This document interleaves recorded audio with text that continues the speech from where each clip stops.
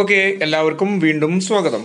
ഇന്ന് ഇപ്പോൾ നമ്മൾ ഡിസ്കസ് ചെയ്യുന്നത് നമ്മുടെ ക്ലാസ് 12 സുവോളജിക്കകത്തുള്ള ഏകദേശം ധാരാളം എക്സ്പാൻഡ് ചെയ്യേണ്ട കുറെ അബ്രിവിയേഷൻസ് ഉണ്ട്. ഏകദേശം എത്ര അബ്രിവിയേഷൻസ് ഉണ്ട്? 58ഓളം അബ്രിവിയേഷൻസ് ഉണ്ട്. ഈ 58ഓളം അബ്രിവിയേഷൻസ് ഒന്ന് ഓടിച്ചു പറയാം. ഏകദേശം സാധാരണ 2 അബ്രിവിയേഷൻസ് എക്സാമിന് ചോദിക്കാറുണ്ട്. അപ്പോൾ നമ്മളൊന്ന് ഓടിച്ചു വിടാം. ഓക്കെ, അപ്പൊ ആദ്യം ഡിസ്കസ് ചെയ്യുന്ന അബ്രിവിയേഷൻ എന്ന് പറഞ്ഞാൽ ഏതാണ്? ഫോളിക്കിൾ സ്റ്റിമുലേറ്റിംഗ് ഹോർമോൺ, അതായത് FSH ആണ്.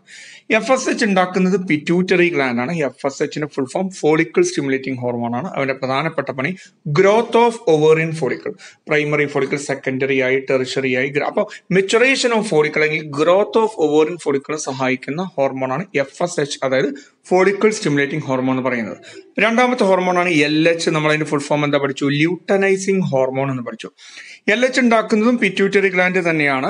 ഈ ല്യൂട്ടനൈസിങ് ഹോർമോണിന്റെ പ്രധാനപ്പെട്ട പണി സ്ത്രീകളിൽ ഓവുലേഷനെ സഹായിക്കുന്നു.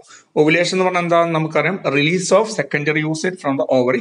ഓവറിക്കകത്തുനിന്നും സെക്കൻഡ് യൂസർ റിലീസ് ചെയ്യുന്ന പ്രോസസ്സിനെ വിളിക്കുന്ന പേരാണ് എന്തെന്ന് പറയുന്നത്? ഓവുലേഷൻ എന്ന് പറയുന്നത്.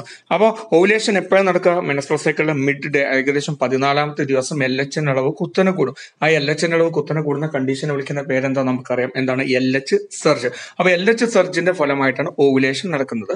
LH ആണുങ്ങളിൽ, മെയിൽസിൽ എന്ത് സംഭവിച്ചു വെച്ചാൽ LH ലേഡിക് സെല്ലിന് മുകളിൽ പ്രവർത്തിച്ച് ആൻഡ്രജൻ ഉണ്ടാക്കും. ഈ ആൻഡ്രജൻ ആണ് സ്പെർമറ്റോജനസിസിന് സഹായിക്കുന്നത്. അപ്പൊ LH പുരുഷന്മാരില് ലേഡിക് സെല്ലിന് മുകളിൽ പ്രവർത്തിച്ചിട്ട് ആൻഡ്രജൻ ഉണ്ടാക്കാൻ സെക്രീറ്റ് ചെയ്യും, ആൻഡ്രജൻ ഉണ്ടാക്കാൻ സഹായിക്കുന്നു. LH ഫീമെയിൽസിൽ ഓവുലേഷന് സഹായിക്കുന്നു.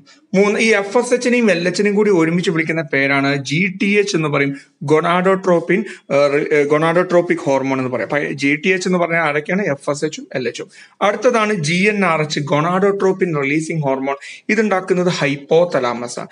ഈ GnRH ഹൈപ്പോതലാമസിൽ നിന്ന് നമ്മുടെ പോർട്ടൽ സർക്കുലേഷൻ വഴി ആന്റീരിയർ പിറ്റ്യൂട്ടറിൽ എത്തിയാൽ മാത്രമേ ആന്റീരിയർ പിറ്റ്യൂട്ടറിൽ നിന്ന് FSHും LHും, അതായത് GTH എന്ന് പറയുന്ന ഹോർമോൺ ഉണ്ടാവുള്ളൂ.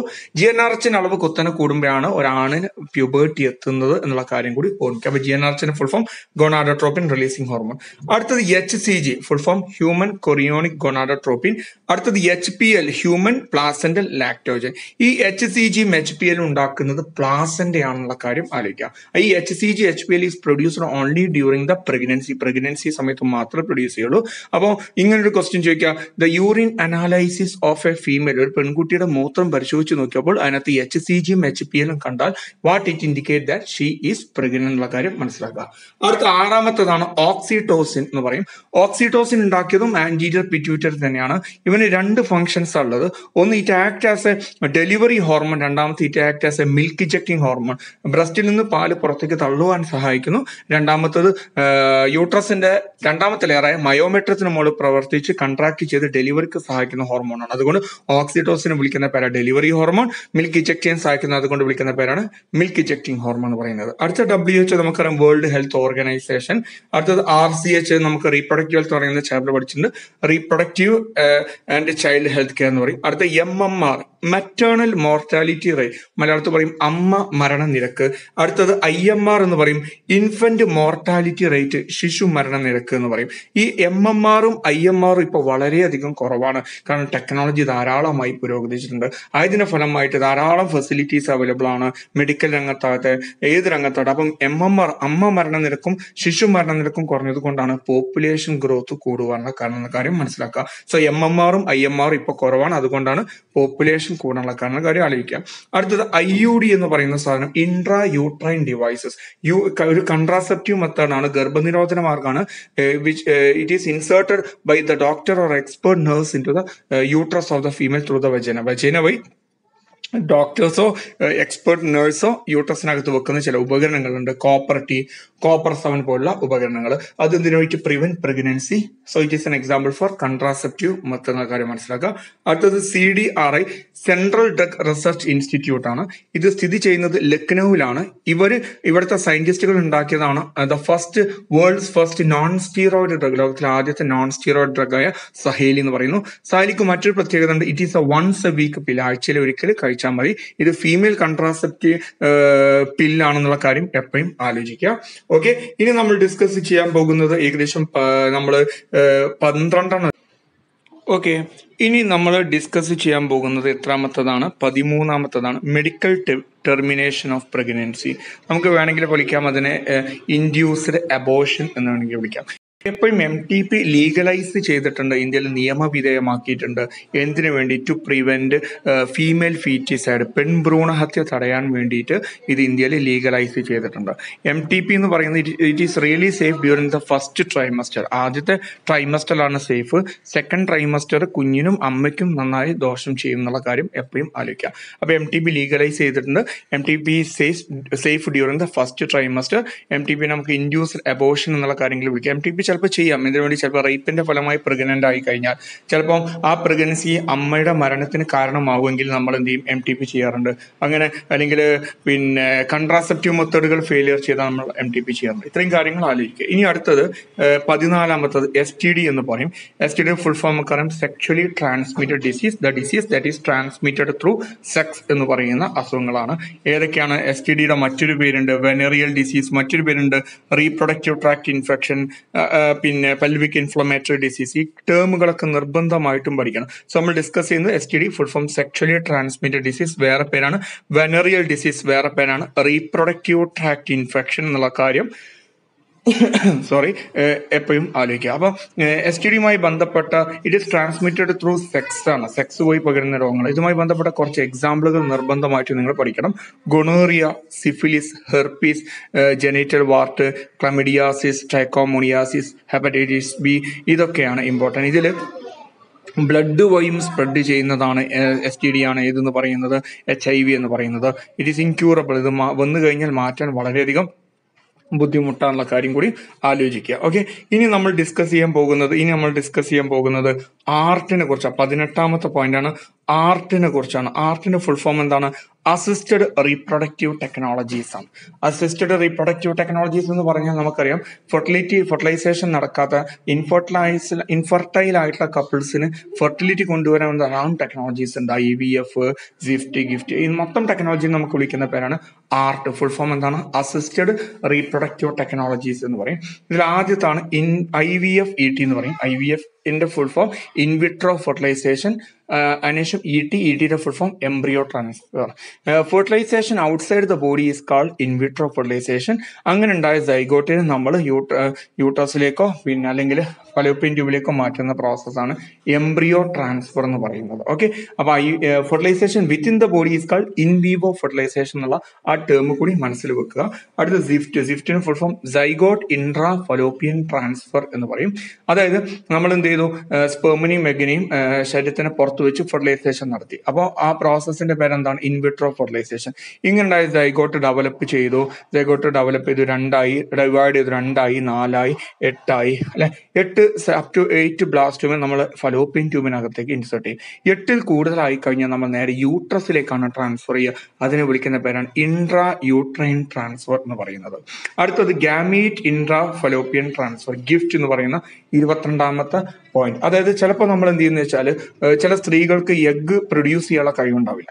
അപ്പൊ നമ്മൾ എന്ത് ചെയ്യും? വേറൊരു സ്ത്രീയുടെ അല്ലെങ്കിൽ വേറൊരു ഡോണറുടെ എഗ് എടുത്തതിന് ശേഷം ആ സ്ത്രീയുടെ മറ്റൊരു സ്ത്രീയുടെ ആ എഗ് പ്രൊഡ്യൂസ് ചെയ്യാൻ കഴിയാത്ത സ്ത്രീയുടെ ഫലോപ്പിയൻ ട്യൂബിലേക്ക് ഇൻട്രൊഡ്യൂസ് ചെയ്യുന്നു. അതിനെ വിളിക്കുന്ന പേരാണ് ഗാമീറ്റ് ഇൻട്രാ ഫലോപ്പിയൻ ട്രാൻസ്ഫർ എന്നുള്ള കാര്യം എപ്പോഴും ആലോചിക്കുക. അപ്പം ഇതിൽ ഗാമീറ്റ് ആണ് ഇൻട്രൊഡ്യൂസ് ചെയ്യുന്നത്, ഇതിൽ സൈഗോട്ട് ആണ് ഇൻട്രൊഡ്യൂസ് ചെയ്യുന്നത്. അപ്പൊ ഗിഫ്റ്റും സിഫ്റ്റും നമ്മൾ വ്യത്യാസം ശ്രദ്ധിക്കുക. ഗിഫ്റ്റിൽ zygote up to 8 blastomere is introduced in to the Fallopian tube.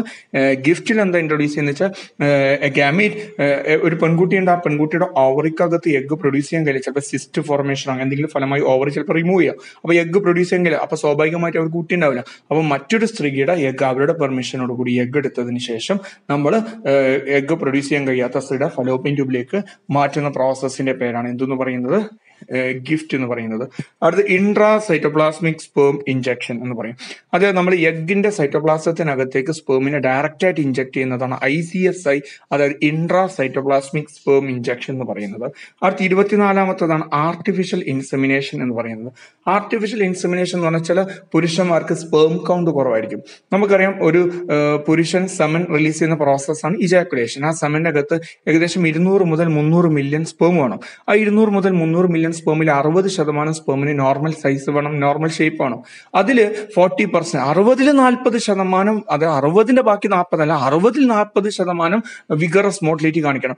എന്നാൽ മാത്രം ഫെർട്ടിലൈസേഷൻ നടക്കാൻ കഴിയുള്ളൂ. അപ്പൊ സ്പേം കൗണ്ട് കുറവായാൽ കുട്ടികൾ ഉണ്ടാവില്ല. അല്ലെങ്കിൽ ചിലപ്പം ആ പുരുഷന് ചിലപ്പോൾ എന്തായിരിക്കാം, ഇൻസെമിനേഷൻ കഴിവില്ലായ്മ ഉണ്ടാവാം. അപ്പൊ ഈ 2 കേസിൽ സ്പേം കൗണ്ട് കുറഞ്ഞാൽ അല്ലെങ്കിൽ ഇൻസെമിനേഷൻ കഴിവില്ലായ്മ വന്നു കഴിഞ്ഞാൽ നമ്മൾ എന്ത് ചെയ്യും, ആ പുരുഷന്റെ സെമൻ സ്ത്രീയുടെ യൂട്രസിലേക്ക് നേരിട്ട് ഇൻജെക്ട് ചെയ്യുന്നു. അതിനെ പ്രോസസ്സിനെ വിളിക്കുന്ന പേരാണ് ഇൻട്രാ യൂട്ടറൈൻ ഇൻസെമിനേഷൻ എന്ന് പറയുന്നത്.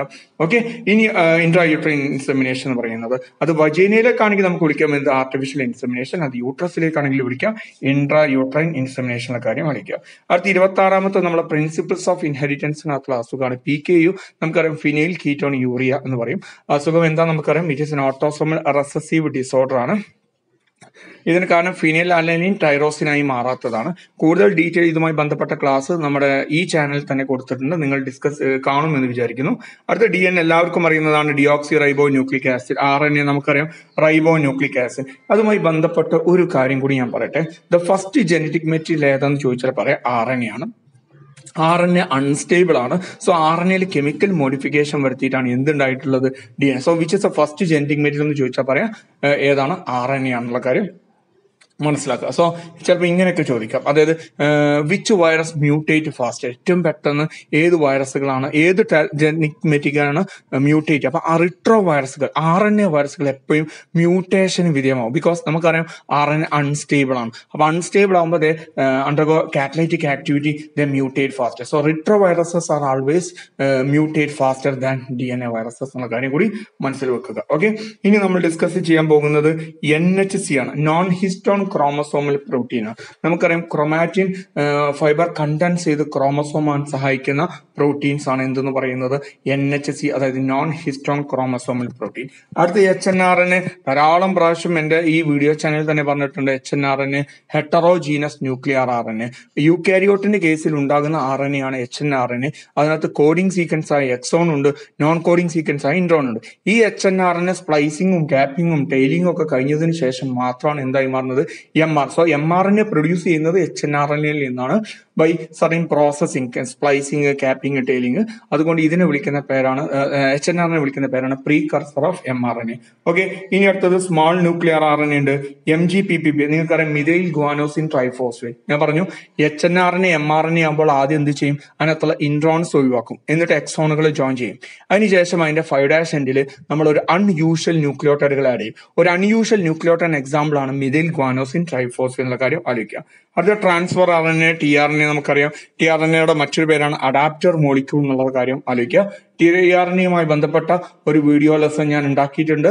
അത് ട്രാൻസ്ലേഷൻ എന്ന് പറയുന്ന വീഡിയോ ചെക്ക് ചെയ്ത് കഴിഞ്ഞാൽ അതിനകത്ത് വ്യക്തമായിട്ട് കാണാവുന്നതാണ്. ഓക്കെ, ഇനി അടുത്തത് ഏതാണ്, എത്രയാണ് മക്കളെ, 34ാമത്തത് UTR എന്ന് പറയുന്നത് അൺട്രാൻസ്ലേറ്റഡ് റീജിയൻ. അപ്പൊ നമ്മൾ ട്രാൻസ്ക്രിപ്ഷന്റെ ഫലമായിട്ട് mRNA ഉണ്ടായി കഴിഞ്ഞാൽ mRNAയുടെ 2 അറ്റത്തുമായിട്ട് ചില സീക്വൻസുകൾ ഉണ്ട് which D not undergo translation before start codon and after stop codon.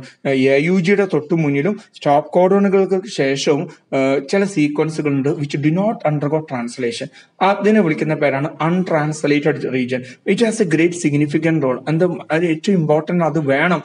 Translation നന്നായിട്ട് നടക്കണമെങ്കിൽ ഇറ്റ് ഈസ് എസെൻഷ്യൽ. അപ്പൊ ട്രാൻസ്ലേഷൻ നടക്കാത്ത റീജിയൻ ആണ് UTR, but it is essential for എന്ത്, ട്രാൻസ്ലേഷൻ. ആ സീക്വൻസ് ആണ് അൺട്രാൻസ്ലേറ്റഡ് റീജിയൻ. അടുത്ത നമുക്കറിയാം ഹ്യൂമൻ ജീനോം പ്രൊജക്ട്, ഒരു finding out of the complete DNA sequence in the human genome. മനുഷ്യ ജീനോമിനകത്തുള്ള മൊത്തം DNA സീക്വൻസ്, എത്ര ന്യൂക്ലിയോടൈഡ് ഉണ്ട്, എത്ര ജീനുകളുണ്ട്, ജീനകത്ത് എത്ര ന്യൂക്ലിയോടൈഡുകളുണ്ട്, മൊത്തം കണ്ടെത്തുന്ന പ്രോസസ്സിനെ വിളിക്കുന്ന പേരാ human genome project. Human genome project is called as A mega project. Mega project ഭയങ്കര കോസ്റ്റ്ലി ആണ്. അതിന്റെ ഹൈലി എക്സ്പെൻസ് നോക്കുമ്പോൾ ഭയങ്കര കോസ്റ്റ്ലി ആണ്. 13-year പ്രൊജക്ട് ആണ് ഹ്യൂമൻ ജീനോം പ്രൊജക്ട്. പക്ഷെ അത് ക്രോമസോം നമ്പർ 1 അതിനകത്തുള്ള ഈ ജീനുകൾ എണ്ണീറ്റും തീർന്നില്ല. അപ്പം 13 വർഷം കഴിഞ്ഞ് പിന്നെയും നീണ്ടുപോയി അതിന്റെ ക്രോമസോം 1-നകത്തുള്ള ജീനുകൾ കണ്ടെത്താനുള്ള കാര്യം ആലോചിക്കാം. അടുത്തത് എക്സ്പ്രസ് സീക്വൻസ് ടാഗ് എന്ന് പറയുന്നതാണ്. നമ്മൾ ഹ്യൂമൻ ജീനോം പ്രൊജക്ടിനകത്ത് പറയുന്നതാണ് ESTS എന്ന് പറഞ്ഞാൽ എന്താണ്, എക്സ്പ്രസ്ഡ് സീക്വൻസ് ടൈം. ഞാൻ പറഞ്ഞിട്ടുണ്ട് ഹ്യൂമൻ ജീനോം പ്രൊജക്ട് എന്ന് പറഞ്ഞാൽ finding out the complete DNA sequencing in the human genome. Human ജീനോമിനകത്തുള്ള മൊത്തം DNA സീക്വൻസ് കണ്ടെത്തുന്ന പ്രോസസ്സിന് വിളിക്കുന്ന പേരാണ് എന്തെന്ന് പറയുന്നത് ഹ്യൂമൻ ജീനോം പ്രൊജക്ട്. അത് രണ്ട് ടൈപ്പ് ചെയ്യാം, മെത്തഡോളജീസ് എന്ന് പറയാം, രണ്ട് രീതിയിൽ ചെയ്യാം. ഒന്നെങ്കിൽ DNA കംപ്ലീറ്റ് സീക്വൻസ് നോക്കുക, അതിനകത്തുനിന്ന് കോഡിംഗ് ആകട്ടെ നോൺ കോഡിംഗ് ആകട്ടെ കംപ്ലീറ്റ് സീക്വൻസ് കണ്ടെത്തുന്ന പരിപാടിന്റെ പേരാണ് സീക്വൻസ് അന്നോട്ടേഷൻ. അതുകൊണ്ടാണ് ടെക്സ്റ്റ് ബുക്കിൽ it is A blind approach എന്നുള്ളൊരു വാക്ക് കൊടുത്തിട്ടുള്ളത്. കണ്ണും മൂക്കും നോക്കാതെ നമുക്ക് പറയും. കണ്ണും മൂക്കും നോക്കാന്ന് വെച്ചാൽ അതിനകത്ത് മൊത്തം സീക്വൻസ്, അത് കോഡ് ചെയ്യുന്നുണ്ടോ കോഡ് ചെയ്യുന്ന നമുക്ക് അറിയേണ്ട ആവശ്യമില്ല, മൊത്തം സീക്വൻസിനെ കണ്ടെത്തുന്ന പരിപാടിയെ വിളിക്കുന്ന പേരാണ് എന്തെന്ന് പറയുന്നത് സീക്വൻസ് അന്നോട്ടേഷൻ. പക്ഷെ ഒരു DNA-നകത്തുള്ള ഏതൊക്കെ സീക്വൻസ് ആണോ mRNA ആണ്, അത് എക്സ്പ്രസ് ചെയ്യുന്ന സീക്വൻസുകളെ മാത്രം അതായത് mRNA ആയി മാറുന്ന സീക്വൻസുകളെ മാത്രം ഐഡന്റിഫൈ ചെയ്യുന്ന സീക്വൻസ് ചെയ്യുന്ന പ്രോസസ്സിനെ വിളിക്കുന്ന പേര് എക്സ്പ്രസ്ഡ് സീക്വൻസ് ടാഗ്. പരീക്ഷയ്ക്ക് ഭയങ്കരമായി ഇമ്പോർട്ടന്റ് ആണ് എക്സ്പ്രസ്ഡ് സീക്വൻസ് ടാഗും സീക്വൻസ് അന്നോട്ടേഷൻ നമ്മൾ വ്യത്യാസം. അടുത്തത് ബാക്ടീരിയൽ ആർട്ടിഫിഷ്യൽ ക്രോമസോം, നമുക്കറിയാം അതൊരു വെക്ടർ ആണെന്നുള്ളത്. അടുത്ത YAC ഈസ്റ്റ് ആർട്ടിഫിഷ്യൽ ക്രോമസോം അറിയാം. അടുത്ത SNP സിംഗിൾ ന്യൂക്ലിയോടൈഡ് പോളിമോർഫിസം. അടുത്ത repetitive sequence VNTR full form എന്താ, വാരിയബിൾ നമ്പർ ടാൻഡം റിപ്പീറ്റ്. അടുത്ത 41ാമത്തെ ലാക്റ്റിക് ആസിഡ് ബാക്ടീരിയ, അവൻ ഉണ്ടാക്കുന്ന എന്താണ്, ലാക്റ്റിക് ആസിഡ് ആണ്, പാലിനെ കേടാക്കാൻ സഹായിക്കുന്നു, കേട് അറിയാലോ തൈരാക്കാൻ സഹായിക്കുന്നു. അത് STPS സീവേജ് ട്രീറ്റ്മെന്റ് പ്ലാന്റ്, ഇതുമായി ബന്ധപ്പെട്ട ഒരു വീഡിയോ ഉണ്ടാക്കിയിട്ടുണ്ട്. അപ്പോ രണ്ട് ടൈപ്പ് ട്രീറ്റ്മെന്റ് ഉണ്ട്, പ്രൈമറി ട്രീറ്റ്മെന്റ് ഉണ്ട്, സെക്കൻഡറി ട്രീറ്റ്മെന്റ് ഉണ്ട്. സെക്കൻഡറി ട്രീറ്റ്മെന്റ് വിളിക്കുന്ന പേരാണ് ബയോളജിക്കൽ ട്രീറ്റ്മെന്റ് എന്നുള്ള കാര്യം ആലോചിക്കാം. അടുത്ത BOD ബയോകെമിക്കൽ ഓക്സിജൻ ഡിമാൻഡ് ആണ്, അത് ഇമ്പോർട്ടന്റ് ആണ്. ബയോകെമിക്കൽ ഓക്സിജൻ ഡിമാൻഡ് ഇതുമായി ബന്ധപ്പെട്ട ഒരു video lesson microbes in human വെൽഫെയറിൽ ഞാൻ കൊടുത്തിട്ടുണ്ട്. BOD is N important indicator of pollution organic water in the pollution of organic waste material in the വാട്ടറിനകത്തുള്ള organic വേസ്റ്റിന്റെ indicator ആണ് BOD എന്ന് പറയുന്നത്. BOD സാധാരണ ഒരു ppm പാർട്സ് പെർ മില്യൺ ആണ് അളക്കാറുള്ളത്. Okay, BOD ഭയങ്കര important ആണ്. BOD കൂടുക എന്നുള്ള വാക്കിന്റെ അർത്ഥം പൊല്യൂട്ടഡ് എന്നാണ് അർത്ഥം, മനസ്സിലാക്കാം. ഓക്കെ, ഇനി നമ്മൾ ഡിസ്കസ് ചെയ്യാൻ പോകുന്നത് 44ാമത്തതാണ് IARI Indian agricultural research institute എന്ന് പറയുന്നതും പിന്നെ ഇത് അടുത്തത് KVIC khadi village and industries commission. ഇവന്മാരാണ്, ഇവിടുത്തെ സയന്റിസ്റ്റുകളാണ് നമ്മൾ okay Indian agriculture research ഇൻസ്റ്റിറ്റ്യൂട്ടും khadi village and industries commission. BT നമുക്കറിയാം ഒരു മൈക്രോബിയൽ ബയോ കൺട്രോളിന് എക്സാമ്പിൾ ആണ് BT, ബാസിലസ് തുറിഞ്ചിയൻസിസ്. അടുത്തത് IUCN നമുക്കറിയാം, international union four conservation of nature and natural resources. WHO നേരത്തെ പറഞ്ഞു കഴിഞ്ഞു, വീണ്ടും റിപ്പീറ്റ് ആണ്, വേൾഡ് ഹെൽത്ത് ഓർഗനൈസേഷൻ. എയ്ഡ്സ് നമുക്കറിയാം, അതിനകത്തൊരു സ്പെല്ലിംഗ് മിസ്റ്റേക്ക് ഉണ്ട്, നോട്ട് ചെയ്യണേ. അക്വയേർഡ് എന്നാണ് സ്പെല്ലിംഗ് ടൈപ്പ് ചെയ്തപ്പോൾ തെറ്റിപ്പോയത്. അക്വയേർഡ് ഇമ്മ്യൂണോ ഡെഫിഷ്യൻസി സിൻഡ്രോം, എയ്ഡ്സുമായി ബന്ധപ്പെട്ട ഒരു ഫുൾ വീഡിയോ ഞാൻ ഇതിനകത്ത് ചെയ്തിട്ടുണ്ട്. അത് ക്ലിക്ക് ചെയ്ത് കഴിഞ്ഞാൽ എയ്ഡ്സും അതിന്റെ ലൈഫ് സൈക്കിളും കാര്യങ്ങളൊക്കെ നിങ്ങൾക്ക് വ്യക്തമായിട്ട് കിട്ടുന്നതാണ്. അത് എലീസ, എയ്ഡ്സിന്റെ ടെസ്റ്റ് ആണ് എലീസ, എൻസൈം ലിങ്കഡ് ഇമ്മ്യൂണോ സോർമൻ അത്. അത് 52ാമത്തെ നാക്കോ നാഷണൽ എയ്ഡ്സ് കൺട്രോൾ ഓർഗനൈസേഷൻ ആണ്, അറിയുന്ന കാര്യമാണ്. ഡോണ്ട് ഡൈ ഓഫ് ഇഗ്നോറൻസ് എപ്പോഴും കാട്ടാനും ആലോചിക്കുക, അത് എയ്ഡ്സുമായി ബന്ധപ്പെട്ട കാര്യമാണെന്നുള്ളത് ആലോചിക്കുക. അപ്പൊ നമ്മൾ ടോപ്പിക്കിന്റെ അവസാനത്തേക്ക് പോവാണ്. അടുത്ത MRI magnetic resonance imaging, CT computed tomography. ഈ രണ്ട് സാധനങ്ങളും ക്യാൻസറിന്റെ ഡയഗ്നോസ്റ്റിക് ടെസ്റ്റിന് വേണ്ടി ഉപയോഗിക്കുന്നതാണ്. MRIയുടെ full form magnetic resonance imaging, CTയുടെ full form computed tomography. അടുത്ത CMI സെൽ മീഡിയേറ്റഡ് ഇമ്മ്യൂണിറ്റി. ഇപ്പൊ രണ്ട് ടൈപ്പ് ഇമ്മ്യൂണിറ്റി ഉണ്ട്, ഹ്യൂമോറൽ ഇമ്മ്യൂണിറ്റിയും സെൽ മീഡിയേറ്റഡ് ഇമ്മ്യൂണിറ്റിയും. ഇവ തമ്മിലുള്ള വ്യത്യാസം എല്ലാവർക്കും കൺഫ്യൂസ്ഡ് ആയിട്ടുള്ള ചോദിക്കാറുണ്ട്. എന്താണ് കൺഫ്യൂഷൻ? വളരെ സിമ്പിൾ ആണ്. അതായത് T സെൽ ഉപയോഗിച്ചുകൊണ്ട് രണ്ട് ടൈപ്പ് സെല്ലുകൾ ഉണ്ട്, T സെല്ലും B സെല്ലും. ഏറ്റവും എളുപ്പത്തിന് വേണ്ടി പറയാം, ലിംഫോസൈറ്റ് ഉണ്ടായ വീടിനെ വിളിക്കുന്ന പേരാ ബോൺ മാരോ. അപ്പൊ ബോൺ മാരോനകത്തുനിന്നാണ് ആരുണ്ടാകുന്നത്, ലിംഫോസൈറ്റ് ഉണ്ടാകുന്നത്. അവന്മാരുടെ പ്രത്യേകത ഇമ്മെച്വർ ആണ്, രോഗാണുക്കൾക്കെതിരെ പ്രതിരോധിക്കാൻ കഴിയില്ല, ഇമ്മെച്വർ ആണ്. ഓക്കെ, രോഗാണുക്കളെ കണ്ടാൽ അവർ പേടിച്ചോടിപ്പോവും. തമാശ രൂപേണ പറയാണ്, കഥ രൂപത്തിൽ മനസ്സിലാക്കാം. ഓക്കെ, അപ്പൊ ബോൺ മാരോനകത്തുനിന്ന് ആരുണ്ടായി, ഇമ്മെച്വർ ആയ ലിംഫോസൈറ്റ് ആയി. കുറച്ച് ലിംഫോസൈറ്റുകൾ എന്ത് ചെയ്യും, ഇമ്മെച്വർ ആയിട്ടുള്ള ലിംഫോസൈറ്റ് തൈമസ് ഗ്ലാൻഡിൽ പോയിട്ട് മെച്വർ ആവും. അങ്ങനത്തെ സെല്ലുകളെ വിളിക്കുന്ന പേര് T സെല്ല്. എന്നാൽ കുറച്ചെണ്ണം എവിടെ പോകും, കുറച്ചെണ്ണം ബോൺ മാരോയിൽ പോയിട്ട് തന്നെ മെച്വർ ആവും. അപ്പൊ ബോൺ മാരോയിൽ പോയി മെച്വർ ആകുന്ന സെല്ലിനെ വിളിക്കുന്ന പേര് B സെല്ല്, തൈമസിൽ പോയി മെച്വർ ആകുന്ന സെല്ലിനെ വിളിക്കുന്ന പേര് T cell. T cell B സെല്ലിനെ സഹായിച്ചാൽ മാത്രം B സെല്ല് ആന്റിബോഡി പ്രൊഡ്യൂസ് ചെയ്യുള്ളൂ. ഇങ്ങനെ ആന്റിബോഡി ഉപയോഗിച്ചുള്ള ഇമ്മ്യൂണിറ്റി വിളിക്കുന്ന പേരാണ് ഹ്യൂമോറൽ ഇമ്മ്യൂണിറ്റി അല്ലെങ്കിൽ ആന്റിബോഡി മീഡിയേറ്റഡ് ഇമ്മ്യൂണിറ്റി എന്ന് പറയുന്നത്. ചില സമയങ്ങളിൽ T സെല്ല് ഇമ്മ്യൂണിറ്റിക്ക് സഹായിക്കും. ടി സെൽ ഉപയോഗിച്ചുള്ള ഇമ്മ്യൂൺ റെസ്പോൺസിനെ വിളിക്കുന്ന പേരാണ് സെൽ മീഡിയേറ്റഡ് ഇമ്മ്യൂണിറ്റി എന്ന് പറയുന്നത്. ഇത് സാധാരണയായിട്ട് വരാറുള്ളത് നമ്മുടെ ഗ്രാഫ്റ്റ് ട്രാൻസ്പ്ലാന്റേഷൻ, ഓർഗൻ ട്രാൻസ്പ്ലാന്റേഷന്റെ സമയത്തൊക്കെ ടി സെല്ലുകളാണ് ഇമ്മ്യൂൺ റെസ്പോൺസ് കാണിക്കുന്നത്. ഓക്കെ, അപ്പൊ ടി സെൽ ഉപയോഗിച്ചുള്ള ഇമ്മ്യൂൺ റെസ്പോൺസിനെ വിളിക്കുന്ന പേരാണ് cell mediated immunity. B cell അല്ലെങ്കിൽ ആന്റിബോഡി പ്രൊഡ്യൂസ് ചെയ്ത ഇമ്മ്യൂണിറ്റി വിളിക്കുന്ന പേരാണ് എന്തെന്ന് പറയുന്നത്? ഹ്യൂമോറൽ ഇമ്മ്യൂണിറ്റി. ഓക്കെ, ഇനി നമ്മൾ ഡിസ്കസ് ചെയ്യാൻ പോകുന്നത് 56-ാമത്തതാണ് അല്ലെ. 56-ാമത്തെ ഏതാണ്? ഇമ്മ്യൂണോഗ്ലോബുലിൻ എന്ന് പറയുന്നത്, IG എന്ന് പറയും. ഇമ്മ്യൂണോഗ്ലോബുലിൻ എന്ന് പറഞ്ഞാൽ ആന്റിബോഡിയാണ്. 5 ടൈപ്പ് ആന്റിബോഡീസ് ഉണ്ട്. IgG, IgA, IgM, IgE, IgD. നമ്മൾ നിങ്ങൾക്ക് വേണമെങ്കിൽ ഓർമ്മിക്കാൻ വേണ്ടി ഗെയിം ഇടുന്ന് പഠിക്കാം. ഓക്കെ, ഇതുമായി ബന്ധപ്പെട്ട 2 കാര്യങ്ങൾ കൂടി പറയട്ടെ. അപ്പോൾ ആന്റിബോഡി ഉപയോഗിച്ചുള്ള ഇമ്മ്യൂണിറ്റിയാണ് ഹ്യൂമോറൽ ഇമ്മ്യൂണിറ്റി എന്ന് പറഞ്ഞു അല്ലേ. അപ്പോൾ ഇത് ബി സെല്ലാണ് ഇതിനെ സഹായിക്കുന്നത്, ബി സെല്ലാണ് ആന്റിബോഡി പ്രൊഡ്യൂസ് ചെയ്യാന്ന് പഠിച്ചു. ഇനി നമ്മൾ പറഞ്ഞു കോളസ്ട്രം എന്ന് പറയുന്ന സാധനമുണ്ട്. നമുക്കറിയാം ഫസ്റ്റ് മിൽക്ക് അല്ലെങ്കിൽ യെല്ലോ മിൽക്കിനെ വിളിക്കുന്ന പേരാ കോളസ്ട്രം എന്ന് പറയുന്നത്. അതിനകത്തുള്ള ആന്റിബോഡിയാണ് IgA. കണ്ണുനീരിനകത്തുള്ള ആന്റിബോഡിയാണ് IgA. അലർജിക്ക് കാരണമാകുന്ന ആന്റിബോഡിയാണ് IgE. അടുത്തത് അമ്മയിൽ നിന്ന് പ്ലാസന്റെ വഴി കുഞ്ഞിലേക്ക് കടക്കുന്ന ആന്റിബോഡിയാണ് IgG. എന്തുകൊണ്ട് IgG മാത്രം കിടന്നത്? IgG is the smallest antibody. So അലർജിക്ക് കാരണമാകുന്നത് IgE. അടുത്ത സലീവനകത്തും പിന്നെ കോളസ്ട്രത്തിനകത്തുള്ളത് IgA. പ്ലാസന്റെ ക്രോസ് ചെയ്യുന്നത് IgG. ഓക്കെ, ഇനി അടുത്തത് എമാൾട്ട് എന്ന് പറയുന്നതാണ് മ്യൂക്കോസൽ അസോസിയേറ്റഡ് ലിംഫോയിഡ് ടിഷ്യൂ എന്ന് പറയുന്നതാണ്. അതൊരു ലിംഫോയിഡ് ടിഷ്യൂ ആണ്.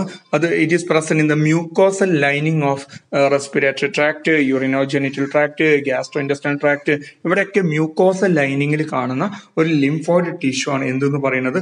മാൾട്ട് എന്ന് പറയുന്നത്. ഓക്കെ, അടുത്ത last one RNA. Full form എന്താണ്? Ribosomal RNA. അപ്പോൾ നമ്മളുടെ ടെക്സ്റ്റ് ബുക്ക് എടുത്ത് നോക്കിക്കഴിഞ്ഞാൽ, +2 ടെക്സ്റ്റ് ബുക്ക് എടുത്ത് നോക്കിക്കഴിഞ്ഞാൽ ഇത്രയും അബ്രിവിയേഷൻസ് ഉണ്ട്. ഏകദേശം 57ഓളം അബ്രിവിയേഷൻസ് ഉണ്ട്. ഒന്നും മിസ്സായിട്ടില്ല എന്ന് വിചാരിക്കുന്നു. അപ്പോൾ ഇതിനകത്തുനിന്ന് സാധാരണ 2 ക്വസ്റ്റ്യൻസ് 1 മാർക്കിന്റെ +ആയിട്ട് ചോദിക്കാറുണ്ട്. നന്നായിട്ട് പഠിക്കുക. ഓക്കെ, അപ്പോൾ ഈ PDF ആവശ്യമുള്ളവർ താഴെ ഒരു ലിങ്ക് ഉണ്ട്. ആ ലിങ്ക് ക്ലിക്ക് ചെയ്ത് കഴിഞ്ഞാൽ നിങ്ങൾക്കിത് ഡൗൺലോഡ് ചെയ്ത് എടുക്കാവുന്നതാണ്. ഇതിലൊരു സ്പെല്ലിംഗ് മിസ്റ്റേക്ക് ഉണ്ട്. അത് മറന്നുപോയതാണ്, തെറ്റിപ്പോയതാണ്. സ്പെല്ലിംഗ് എയ്ഡ്സിന്റെ ഫുൾ ഫോമിൽ അക്വയേർഡ് എന്നുള്ളതാണെന്നുള്ള ആലോചിക്കുക. അക്വൈഡഡ് എന്നല്ല, സ്പെല്ലിംഗ് തെറ്റിപ്പോയത്. ഇതോടുകൂടി ഇന്നത്തെ NV ബയോളജി ക്ലാസ്സസിന്റെ ഈ വീഡിയോ ലെസൺ അവസാനിക്കുകയാണ്. മറ്റൊരു വീഡിയോ ലെസണിൽ കാണുന്നവരെ ടേക്ക് കെയർ, ബൈ.